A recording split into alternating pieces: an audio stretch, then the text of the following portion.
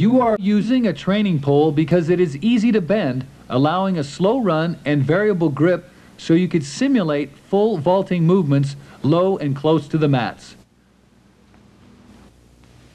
It is important that you understand the basic differences between a training pole and a competition pole. Training poles have thick walls and smaller diameters, making them stronger but easier to bend, allowing consistent variable grip heights. Competition poles have larger diameters and thinner walls that thicken slightly and gradually between the top and the tip, causing more resistance to bending and disproportionate resistance at lower than maximum grips.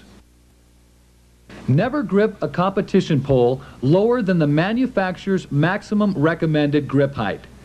The pole is most effective and bends easier when gripped at the highest point of leverage. When progressing to longer competition poles, select poles that increase in 6-inch increments or less.